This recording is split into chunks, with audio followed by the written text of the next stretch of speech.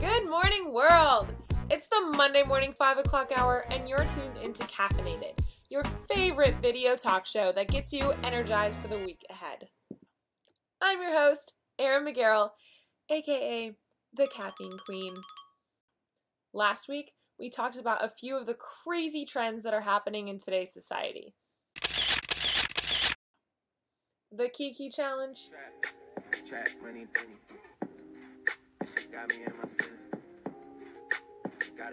dad stacking Cheerios on their babies, and the insane competition arising everywhere from this new game called Bag It, and followers even had a riot to try to get it into the Olympics. Anyway, this week is our 1-year anniversary as a video talk show.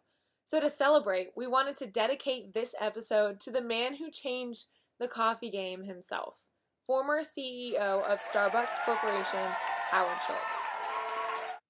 This man is an innovator in every sense of the word. And I don't know about you, but I thank God every day that he brought specialty coffee to America.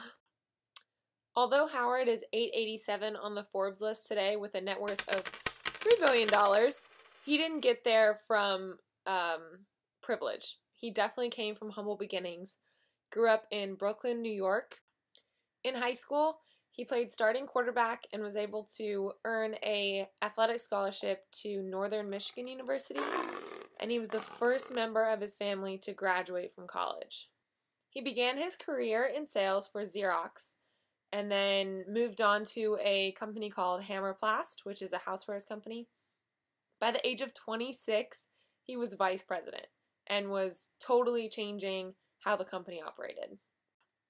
But he would soon find out that his passion was in coffee. He decided to visit a client, Starbucks, in Seattle, and when he got there, he toured the store and roasting room and saw that they sold whole beans, spices, and teas, and was really inspired by their whole business concept. So he packed his bags and moved to Seattle and began to work for Starbucks Coffee Company as their director of marketing. Then he took a business trip to Milan. He noticed that people there were drinking coffee on the street, were chatting, and it was more of an experience and part of your day and just a time to enjoy other people and coffee and just a whole new way of living. Inspired by his trip, Howard came back to the United States, pitched this idea of selling specialty espresso drinks in Starbucks to the founders, and they weren't really about it. So he decided to branch off and start his own business, and then to later come back and buy the Starbucks stores from the original founders. And that's how Starbucks got its beginnings in selling coffees in store.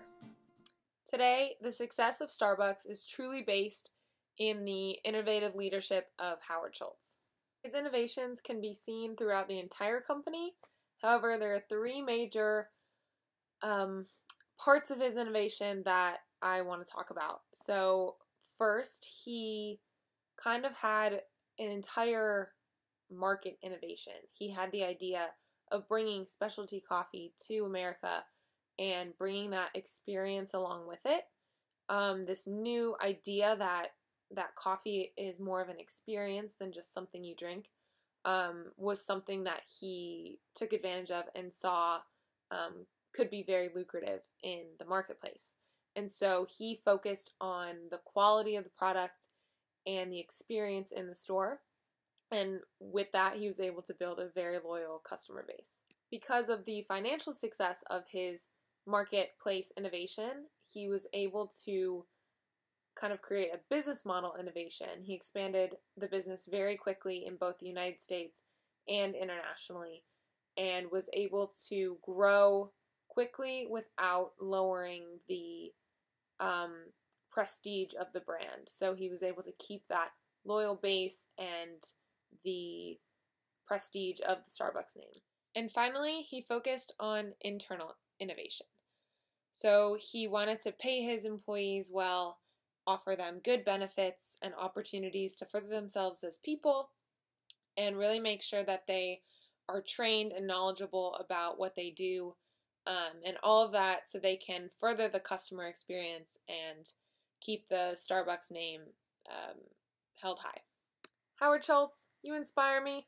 Thank you for all you've done for America, for coffee, for me specifically. I need coffee every day. Thanks for tuning in. I'll catch you next week on Caffeinated.